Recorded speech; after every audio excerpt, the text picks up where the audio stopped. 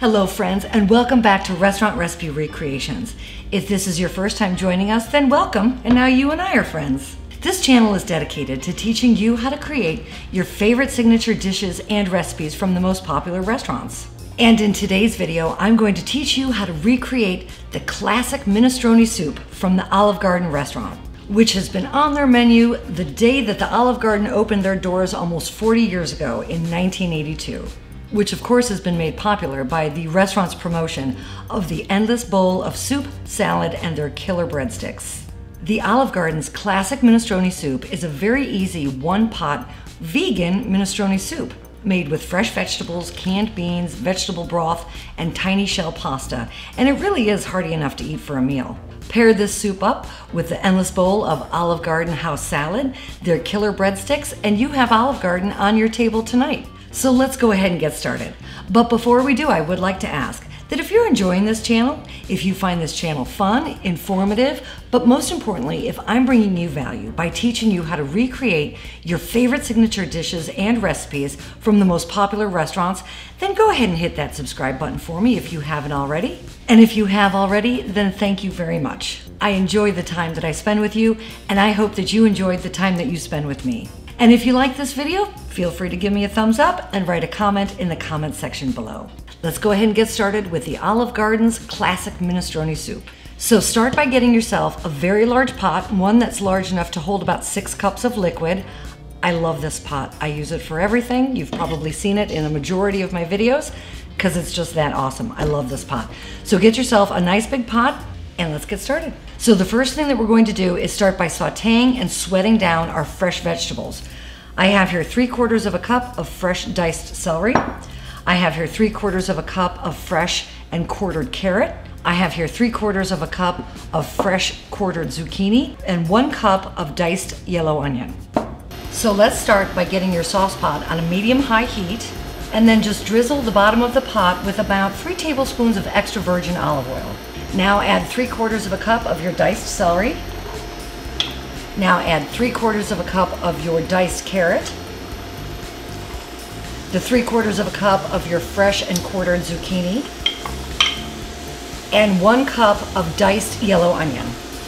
And now I have 2 large garlic cloves, and I'm going to go ahead and grate that into this mixture. You can use a garlic press if you prefer to use that. I happen to like to grate my garlic.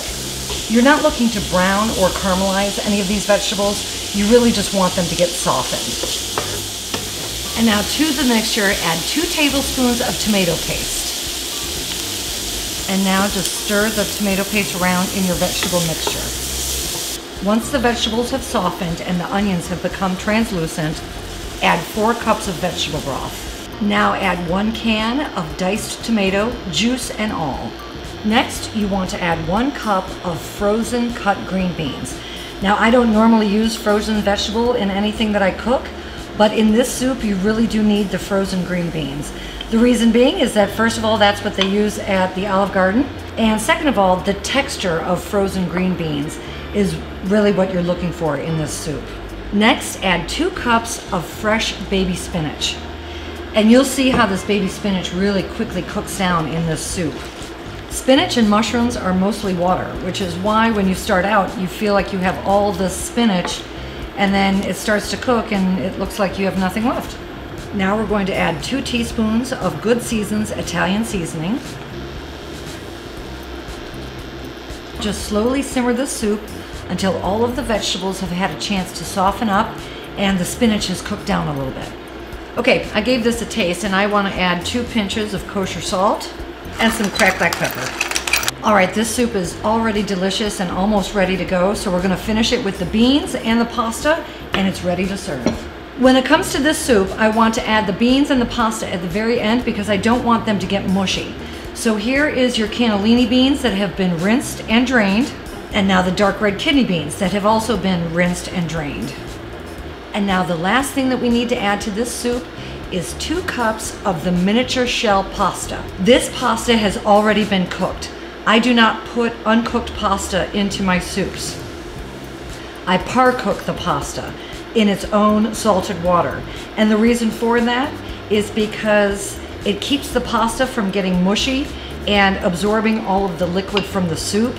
So I cook the pasta in its own salted water according to al dente directions. Just give this soup enough time to simmer to heat the beans and the pasta all the way through, and then it's ready to serve.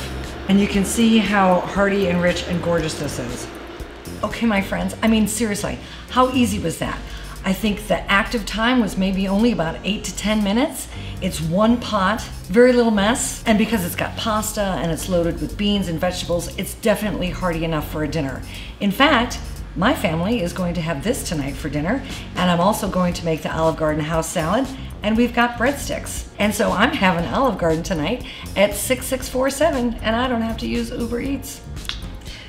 I'm gonna sprinkle mine with a little bit of Parmesan cheese, and I know that that means that it's no longer vegan, but I'm not vegan personally, and you know, because cheese, right? I hope that you enjoyed this episode, everybody. I hope that you enjoy all of my episodes. Feel free to hit that notification bell, and that way you'll be notified of all of my upcoming popular restaurant recipes. But until I see you all again, everybody, make it an awesome, awesome day.